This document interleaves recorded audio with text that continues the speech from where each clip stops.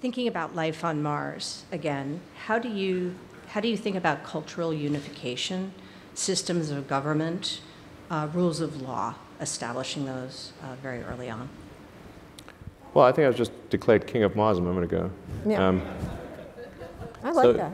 Yeah. Take it. Yeah, thank Run. you. Thank you. Thank you.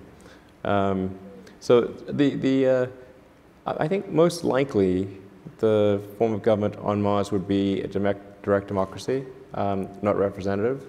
So it would be people voting directly on issues. And I think that's probably better because like the potential for corruption is substantially diminished in a direct versus a representative democracy. So I think that's probably what will occur. I think there's some. I would recommend like some adjustment for the inertia of laws would be wise in that it should probably be easier to remove a law than create one.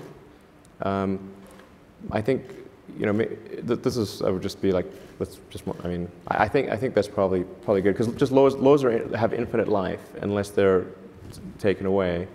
So I think my recommendation would be like something like, let's say 60% of people need to vote in a law, but at any point greater than 40% of people can remove it. And any law should come with a built-in sunset provision. If it's not good enough to be voted back in, maybe it shouldn't be there. So that's the framework for the government on Mars. I mean, those would be my recommendations. The direct democracy where it's slightly harder to put laws in place than to take them away, and where laws don't just automatically live forever. Well, you'll be a good king. Thank you, Elon Musk. Thank you. Thank you.